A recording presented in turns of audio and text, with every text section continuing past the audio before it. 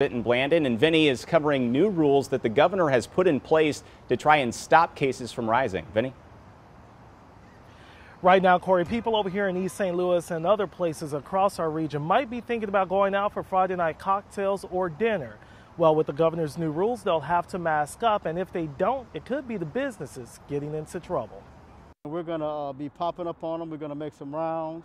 If we receive calls of somebody being unsafe or social distancing.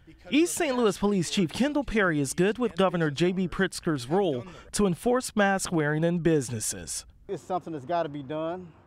You know, we have to stay safe.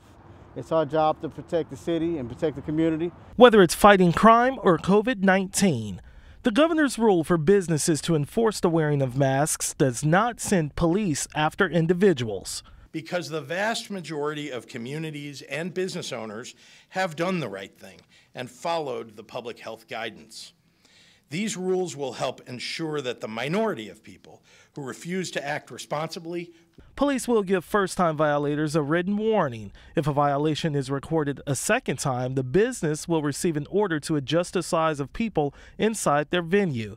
And third-time violators will get a Class A misdemeanor with fines from $75 to $2,500. One major challenge is not technically an actual law. So we're kind of asking the city, the community, and the businesses to be in compliance. But it's not something that's written to where they have to be.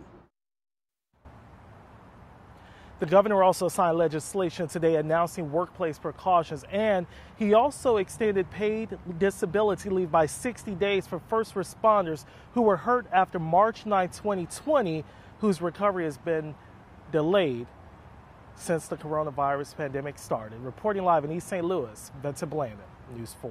New at 5 tonight, Broadway Oyster Bar in downtown St. Louis now